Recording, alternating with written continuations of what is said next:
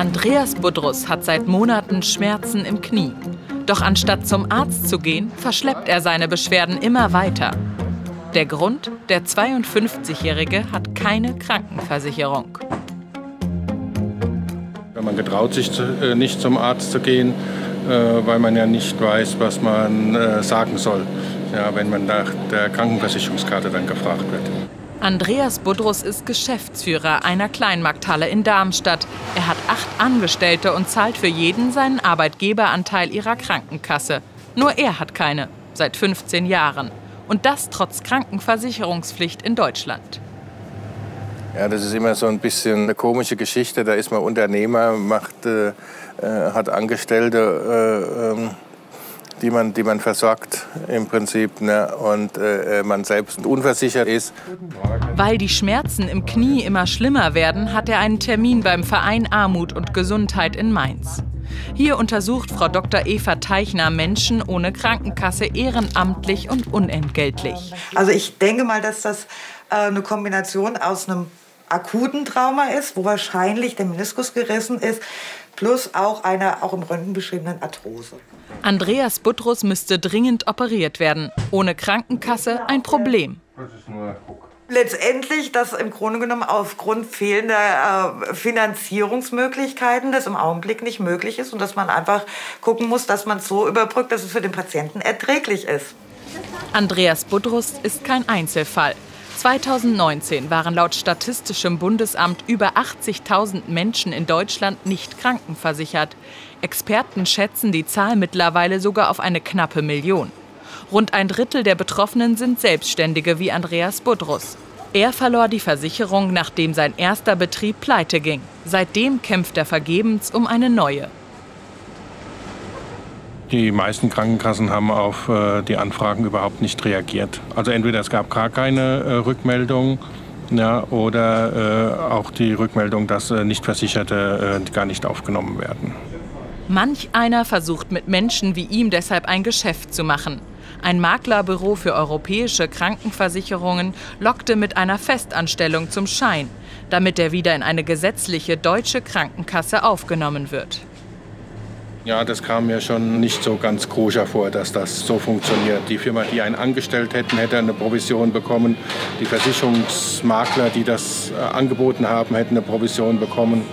Und das hätte sich sicherlich so im Bereich der 10.000 € Minimum bewegt. Kann das wirklich sein? Max hat bei besagtem Maklerbüro angerufen und sich als unversichert ausgegeben. Und tatsächlich, auch uns wird ein Scheinarbeitsvertrag angeboten. Es sei ihr Alltagsgeschäft, mit Partnerunternehmen zu kooperieren, die uns für einen Monat sozialversicherungspflichtig anmelden könnten, ohne dass wir je für sie arbeiten. Mit diesem Trick aber kämen wir wieder in eine gesetzliche Krankenkasse, müssten dafür allerdings 3.000 € blechen. Sozialbetrug als Geschäftsmodell? Nichts für Andreas Budrus. Er hat heute ein Gespräch mit dem Sozialarbeiter Johannes Lauksen von der sogenannten Clearingstelle in Mainz. Von ihm erhofft er sich endlich Hilfe zurück ins System. Das ist halt immer das Problem, da ich selbstständig bin, zurück in die gesetzliche, die wollen mich nicht. Und eine private muss mich nicht nehmen. Das zumindest haben ihm die privaten Versicherungen immer wieder beteuert. Stimmt aber gar nicht. Gerade für Menschen ohne Krankenversicherung gibt es den Basistarif. Also der Basistarif ist so ein Tarif, den hat der Gesetzgeber eingeführt. Und alle privaten Krankenversicherungsunternehmen müssen diesen Tarif auch anbieten für eine bestimmte Gruppe von Leuten. Und das sind grob gesagt einfach Menschen, die bisher schon mal oder früher schon mal privat versichert waren und jetzt keine Krankenversicherung mehr haben. Dann müssen sie diese Menschen im Basistarif aufnehmen.